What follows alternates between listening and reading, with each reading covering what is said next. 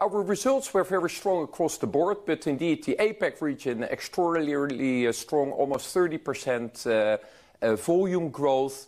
And this was basically pre-opening in China. This was driven by very strong results in key markets like Vietnam, Malaysia, Cambodia, driven by our step up in marketing investments. Our marketing investments across the year went up 22%. And we really see that coming through. And indeed, with the reopening in China, there may be, additional momentum building in this coming year. What's important, where APAC was indeed strong, but we were growing our volumes, our revenues across all the four regions. Beer volume up 6.9%. And very relevant to us, and something we have been watching closely, our premium volumes up 11%, and brand Heineken up 12.5%, and if you correct for Russia's delisting, 14.5%. So we still see a very resilient consumer for the beer category.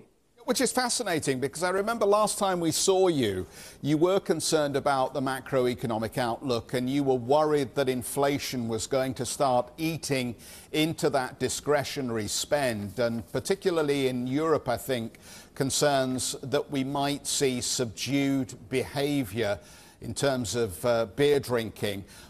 What do you feel now about that inflation challenge? Yeah, so important to look at the fourth quarter. Our beer volumes in the fourth quarter were still up, so that was a good sign. You still see subdued volumes in the on-trade, in the bars and restaurants, but across the board, beer volumes were still up. For this year, we remain cautious, of course, because of the huge impact of energy cost.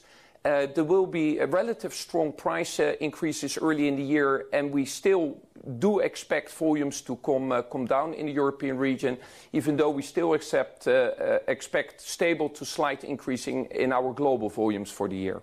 Dolf, really good to see you, and great to catch up, of course, in Davos as well, on the panel we're on as well. Look, undoubtedly, the star performer looks, just looking at your numbers here, Asia Pacific, fourth quarter organic growth, 22.9%.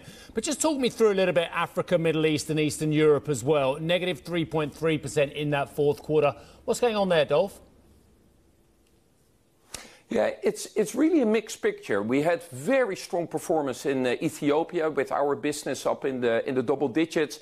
We really are consolidating our market leadership position there.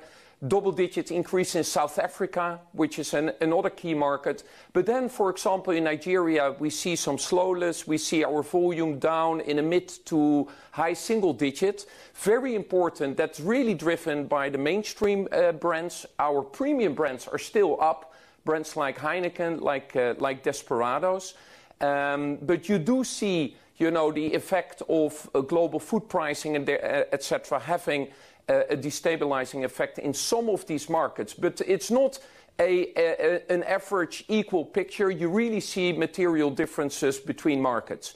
In Nigeria, we were able, to get good pricing, better pricing than we'd be seeing in recent years. So from a profit outlook, it still looked more positive than just from a pure volume outlook.